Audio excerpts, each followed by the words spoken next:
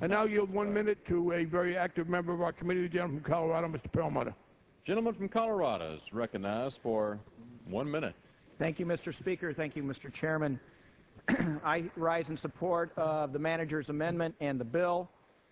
We are in a position where $350 billion without any conditions is likely to be passed, or it's been requested and likely will go out the door. These conditions are important, and the conditions that are added through the manager's amendment are particularly important. One of the things we talked about with the original TARP bill was that money would, 1, buy mortgage portfolios, 2, recapitalize banks, and 3, pass through various agencies to small businesses, through the federal home loan banks, and through the Farm Credit Administration. This manager's amendment makes sure that money passes directly to people on Main Street, including the home builders that Mr. Burton was just talking about, commercial realtors, commercial real estate, farmers, municipal bond dealers, so that all credit across the board is available to people and get this economy back on track and loosen up credit across the United States.